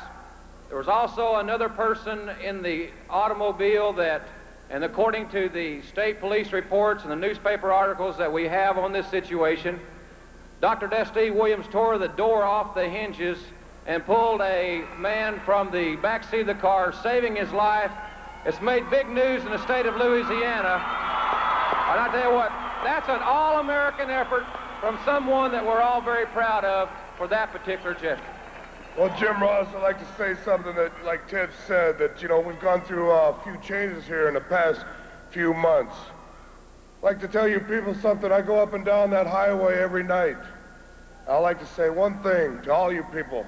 While you're driving to the store, the convenience store, or wherever, please buckle up. Thank you. Ladies and gentlemen, it is tremendous to have the new Mid-South Tag Team Champions back with us, and you will see them in action right after this.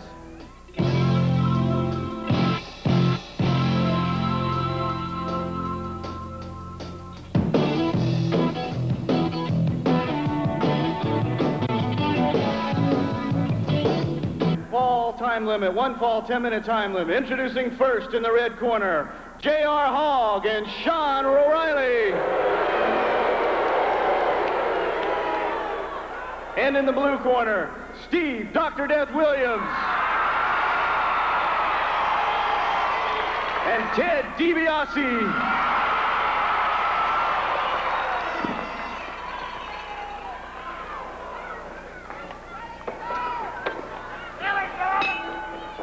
Called for by referee Tommy Gilbert. Collar and elbow, Dr. Death and Sean O'Reilly. Steve Dr. Death Williams and Ted DiBiase, former Mid-South Tag Champions, have once again captured the pinnacle of tag team success here in Mid-South. They won it the 26th of December, the second day that DiBiase was high in competition, their first time together as a team in Biloxi, Mississippi, in a rather unusual turn of events.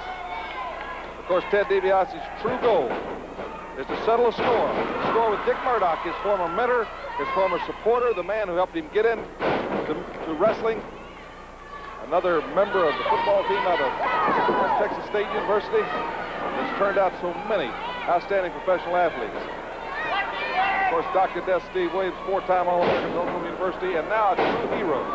You know, many people that have been memorialized, Joe, as heroes in recent international events have more or less didn't have the choice whether they were going to do anything or not. They were there, and they've been put up as heroes. And Dr. Death is one of the true unsung heroes. I mean, when he ripped that car door off, gasoline was shooting 50 feet in the air, ammunition from the guns and the hunting paraphernalia in the vehicle was going every which way, and he ripped that door off. He and Rob Ricksteiner, that former All-American at Michigan, they ripped a seat out, got 2 people out alive. That's a hero. I mean, something that he had the choice to walk away from or go above and beyond the call of duty, because he could have been burned to death, or when that car blew up or that ammunition whizzing around, other people that were there on the scene were rather reluctant and did not have the tremendous power to be able to do what Steve Williams did. Steve also came to the realization that he wants everybody to wear their seatbelts from now on, as he said in the first break. Nice single leg by Dick Murdoch. Of course, his coach, Stan Abel, excuse me, not Murdoch, Dr. Death Steve Williams is able to be proud of that move. He still uses that good amateur technique. J.R. Hogg, and that's spelled with 2 G's, but it certainly fits. Climbs to the edge of the ring, and Tommy Gilbert calls for the break. We got a great card. Perry Jackson up against Mad Dog Buzz Sawyer next. Dick Murdoch and an international star, the superstar who came in for Dick Murdoch from Japan. is here. Terry Taylor against the Nightmare. That's an exciting. Also welcome to Terry Taylor. Hacksaw Butch Reed against Dick Slater. If Reed wins, he gets Dark Journey. He'll have to do his bidding for 30 days, an important match there. And Al Perez and Brent Wayne Sawyer teaming up left. Figure 4. Ted DiBiase, and listen to this crowd at the Tulsa Convention Center. Roar their approval. A capacity crowd here. Tremendous victory for the Mid-South Tag Team Champions. Most certainly was. There you have the official decision. Steve Dr. Death Williams and Ted DiBiase. We'll be right back with Perry Jackson against Mad Dog Buzz Sawyer after these words from Mid-South.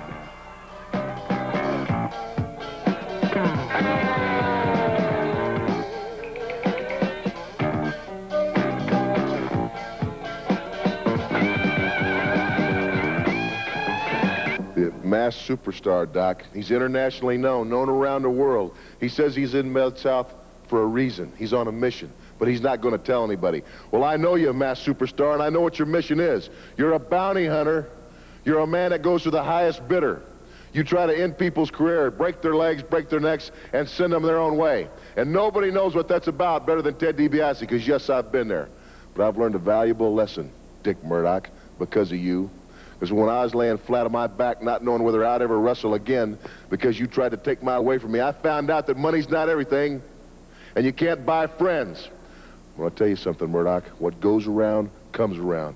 And, brother, yours is coming around. And, superstar, this is what you got to handle right here. You can see this man right here. He's probably one of the greatest athletes today in the world. Not only a professional wrestler, a masked superstar.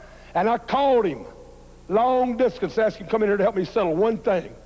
The DiBiase and Dr. Death Steve Williams feud. And I'll guarantee you what, this man right here, Steve Williams, has got more credentials than you've ever thought about having. You know, I don't have to worry about Dick Murdoch. All he wants me to do is keep you out of there, Dr. Death. You picked up a nickname by bumping heads in football. Well, you and I are going to bump heads in the ring. And this man's going to take care of you, DiBiase. No more crying, no more phone calls. When he gets you all by yourself, because, Dr. Death, you're going to be having your hands full with me. You're not going to be involved in the match. It's just going to be Ted and Murdoch. Ladies and gentlemen, a one-fall, 10-minute time limit. Introducing first in the red corner, Mad Dog Buzz Sawyer.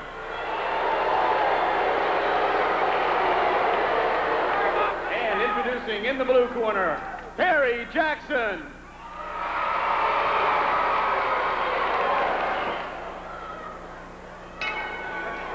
Mad Dog Buzz Sawyer, an explosive, power-packed individual that's just mean, Joel. He's vicious. The master of the dog collar match. He beat Junkyard Dog, of course, some years back in the dog collar match in some vicious battles, and he's reestablished that he is the master of that match. He's explosive, he's vicious, he's powerful, he asks no quarter and he gives none. Mad Dog Buzz Sawyer. He's a great athlete for sure, and you know, one thing about him, I never see him run out of gas. He is in tremendous physical conditioning. He's so relentless. He's low center of gravity. He weighs about pounds. Of course, those boots he's got on must fit his personality. It's our pleasure again to be here at the beautiful Tulsa Assembly Center downtown. Tremendous crowd.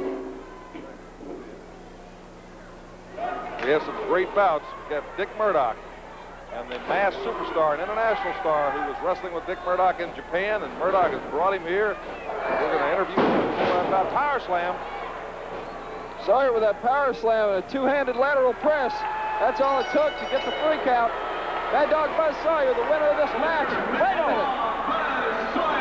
That's the thing about Sawyer. He doesn't care. Victories don't care anything about it. He just wants to hurt people. A person like that is so unpredictable. Carl Fergie tried to pull him off.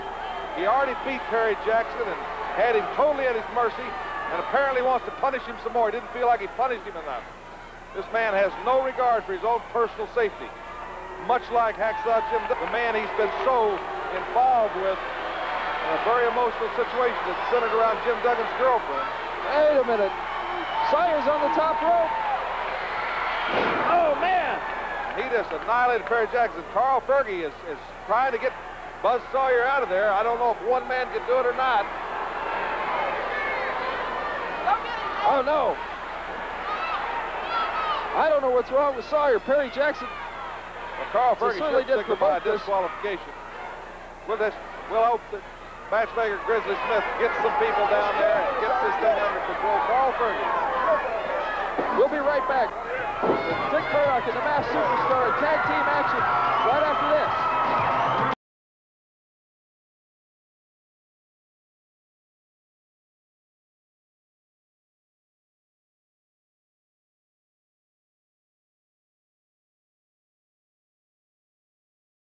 At this time, the team you'll see in action in just a few moments, Dick Murdoch and his partner, the Masked Superstar, a man that has one of the most renowned international reputations in all of professional wrestling. We wanted to take this particular time to hear a few comments from the Masked Superstar about why you are in the Mid-South area. All you have to do is look around the jam-packed arena. I've traveled all over the world, as you said, Japan, the Middle East, the Far East, North and South America, and Europe. Every place I go, it's amazing because people say, you know, it's an old cliche, the best competition is here. I didn't realize that until I showed up last evening and I looked around. You've got a man right here who's world-renowned as I am. Of course, you've got a few bad apples. They're down at the bottom of the barrel and they're spoiling the whole crop. They always cry, they always make excuses. They have to realize that sometimes, fellas, it's time to move on. 1986 is a new year. Everybody makes resolutions. I told my good friend, Mr. Murdoch, I'm going to make a resolution. I'm going to come to the Mid-South area, and I'm going to be a janitor. I'm going to clean all the trash out of the wrestling area. I'm going to let him get done what he has to get done. He's got some major objectives. Nobody's going to stand in Dick Murdoch's way because I'm going to take care of all that garbage. All he has to do is focus his attention this entire year of 1986 on his goals. I've got my purpose. He certainly has his. Juniors, you can tell this is a typical Oklahoma crowd. Why don't you just shut up and let them...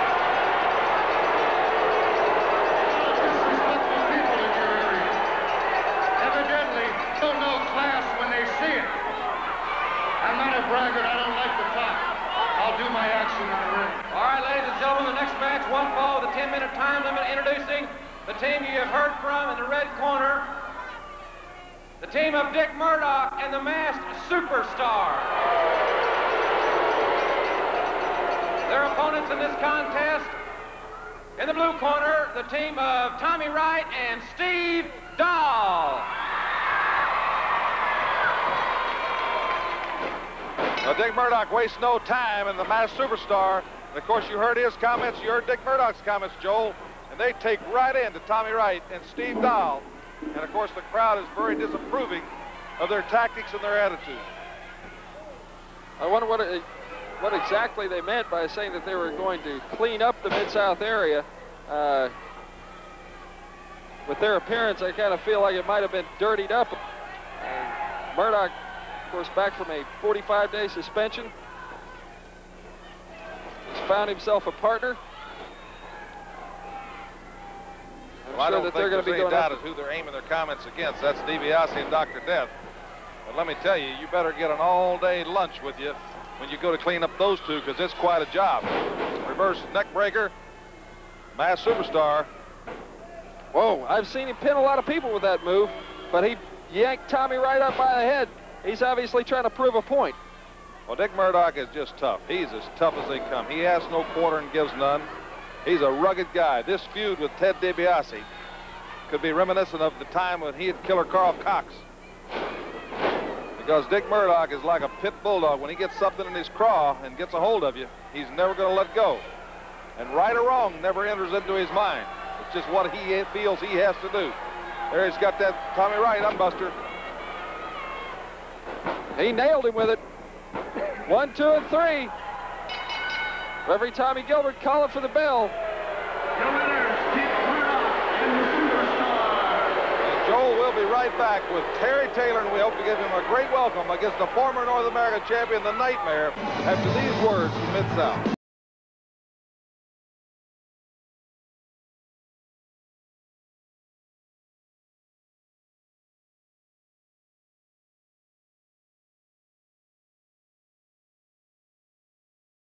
think where Brett Sawyer's parents went wrong, you know. They raised a good son and a mad dog, and then he turned out somebody like Brett Sawyer. That's right, sir. You know, for a little bit, I might be worried with the name Sawyer, because after seeing what the mad dog Bud Sawyer's done to a lot of wrestlers in this area. But, you know, after seeing Brett Sawyer and knowing the top of many is, I'm not worried at all, because I will step in the ring and show all the people that Hot Stuff Eddie Gilbert Sawyer down, and it will be you, Brett Sawyer. I don't know if you're going to come in here and try to say that your brother's doing things wrong, that you can do it the right way. Well, you try your best to do it the right way to Hot Stuff, and I'm going to show you the right way, and it's Hot Stuff's way, brother. And Sir Oliver, you'll be there, and we're going to take Brett Sawyer out before he even gets started in Mid-South. Ladies and gentlemen, this match, one fall, 10-minute time limit. Introducing first in the red corner, the Nightmare, along with his manager, Sir Oliver Humperdinck. And introducing in the blue corner, Terry Taylor.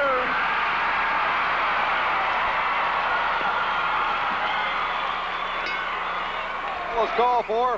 Carl Fergie in the ring as Terry Taylor squares up against the Nightmare, a man that with Ric Flair helped rob Terry Taylor of the North American title. So Terry has a lot of emotion involved in this rematch as he gets his chance against the Nightmare right here on Mid-South Television, which, by the way, looks like in 1986, due to the expansion of Mid-South television syndication, we're going to be coming into a lot of new markets, and the fans in all those markets are going to be getting acquainted with us.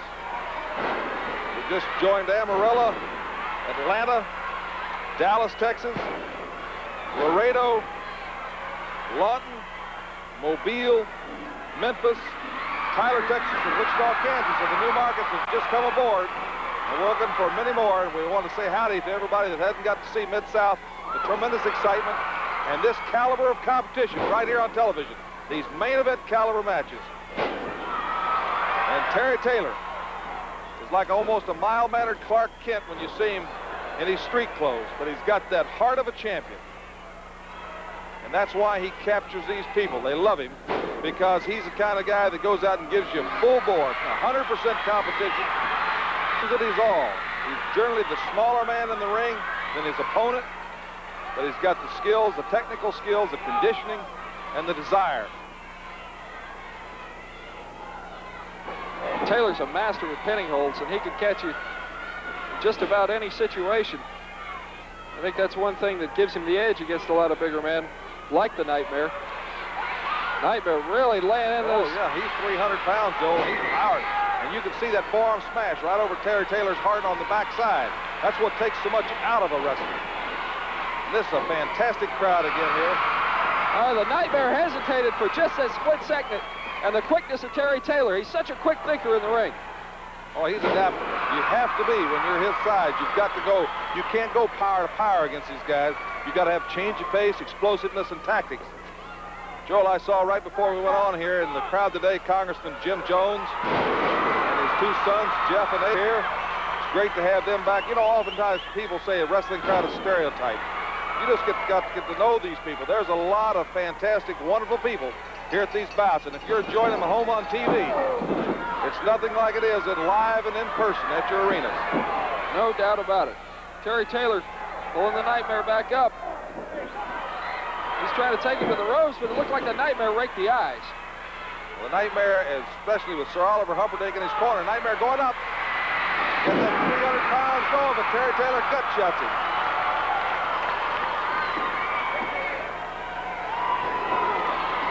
Terry using a little psychology of his own, telling the referee the Nightmare was pulling his hair. When the referee went back there, Terry socked him one on the jaw. Now they're toe-to-toe, which Terry really doesn't stand toe-to-toe with somebody. He's too smart, but I think he's smart, but he's broke through the Nightmare. And I think this match has so much emotion because this was a guy that was Ric Flair, the North American title from Terry, and he is really incensed about it, and that's one of the reasons he's back in the Mid-South area. Oh, what a forearm. And look at this crowd, they love it. Terry Taylor.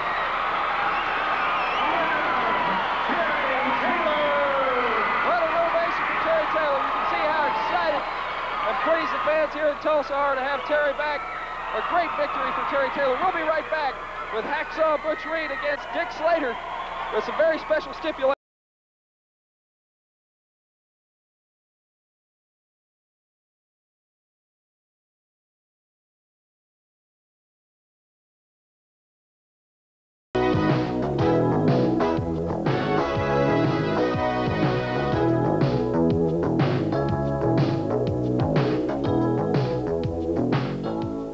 to Superstation trying to be a big shot. Hey, brother, I've been to Superstation, too. I have to come nowhere and try to be a big shot to nobody. What I like about you, Terry Taylor, you got your name signed on the dotted line. You got me excited, too. You got your name signed there. Signed down there. I can't even talk. I'm so happy. But what's it going to be like when I take that pretty head of hair and I take them pretty little eyes of yours and I stick them down in the mat and I start rubbing them out in all the little grills of ringside. Starting Terry Taylor, my idol, my hero. I ain't in there to make it look pretty. I'm in there to do some harm. Come on, Terry Taylor. I'd like to say a very special hello to all my friends back in the Mid-South area. And yes, I'm back, and I'm back home to stay. I appreciate all the cards and letters. People saying, please come back. It's just not the same. And I wasn't the same without you, and I appreciate you all sending your love and your letters. And if I ever needed your support, I'm going to against this guy, Buzz Sawyer. Everybody knows what the Mad Dog can do, but they never know when. The guy always has that unpredictable nature about him. He'll do anything to win a match. And the guy he's just like, he's crazy. He's got all the physical gifts, and he is very, I'll tell you, he's a blessed man when it comes to his ability in wrestling, but the guy just up here and maybe just a little bit short. So, Sawyer, when I go into the ring against you, I know that you're going to do anything.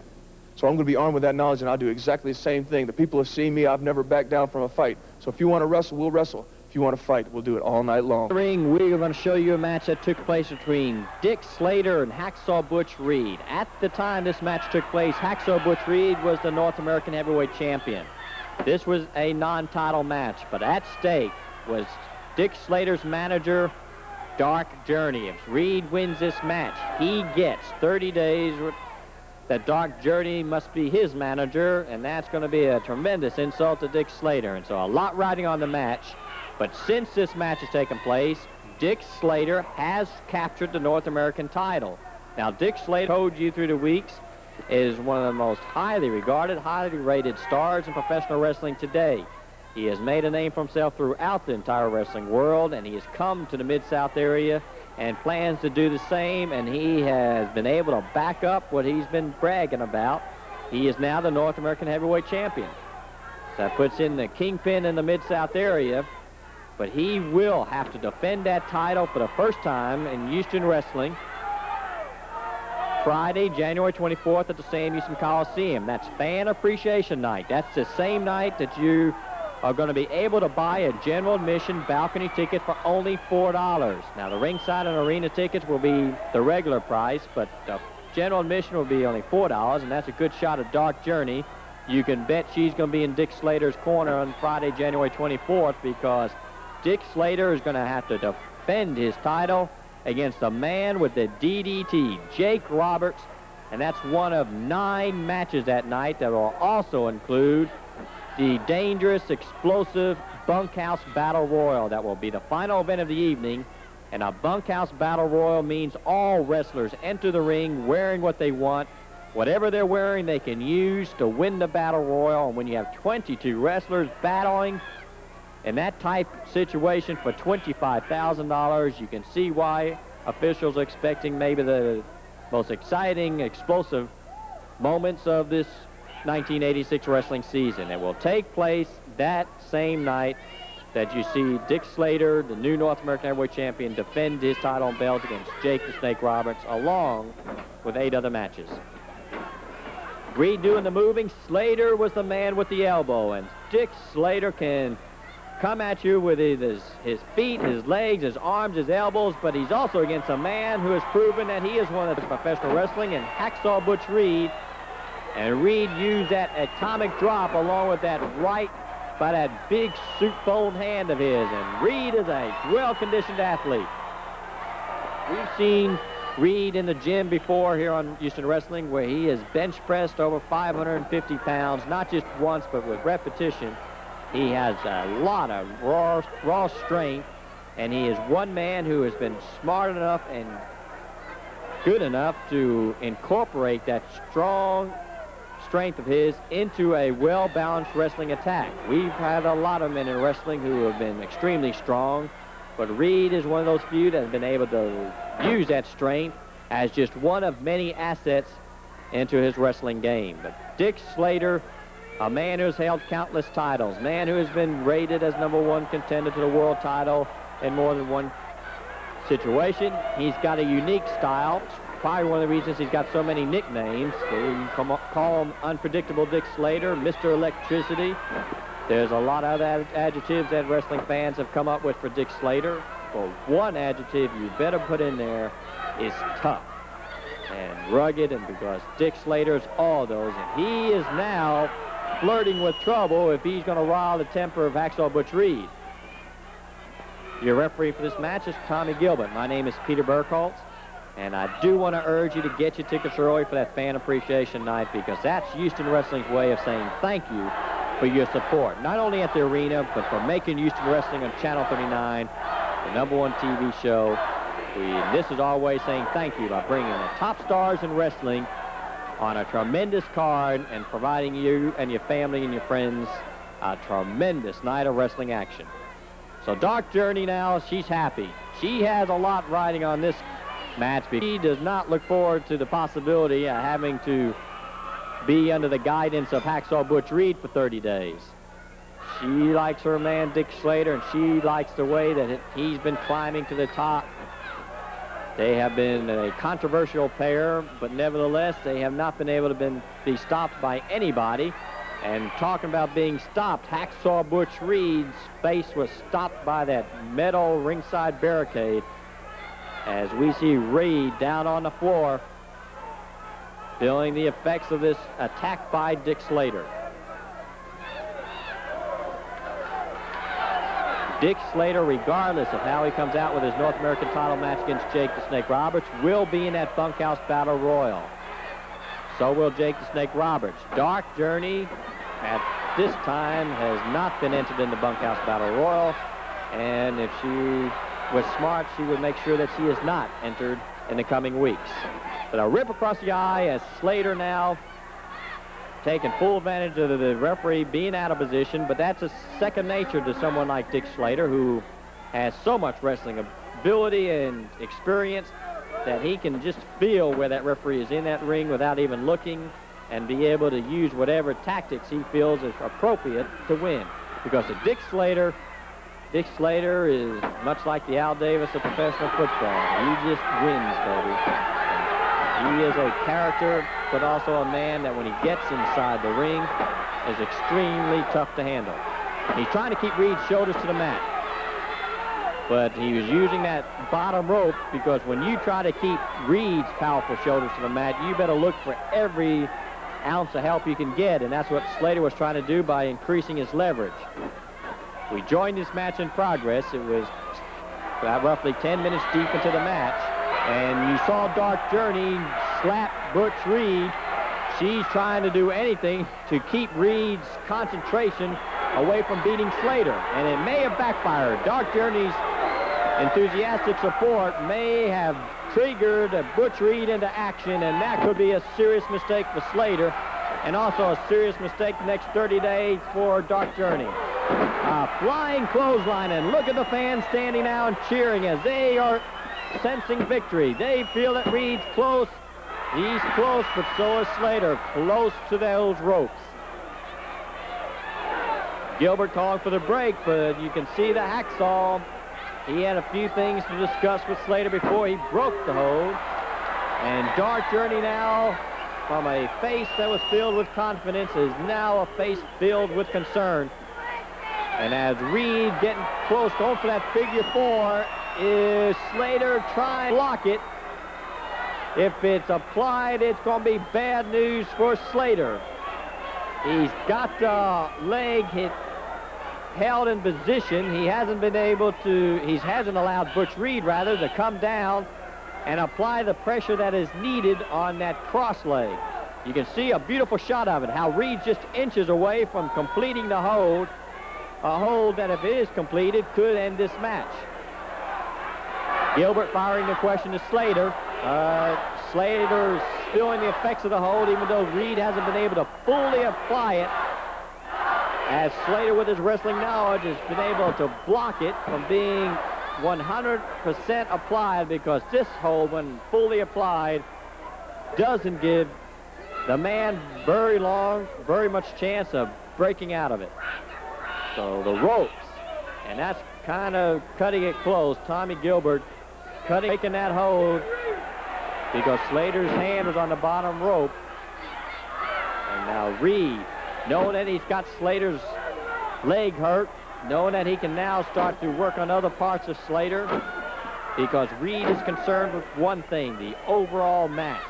And when you get to the caliber of someone like Hacksaw Butch Reed or Dick Slater, you enjoy watching them wrestle because they have a strategy and they want to wear down their opponents. They don't go for the quick pins. They know that in order to pin Dickie Slater, you're going to have to wear him down.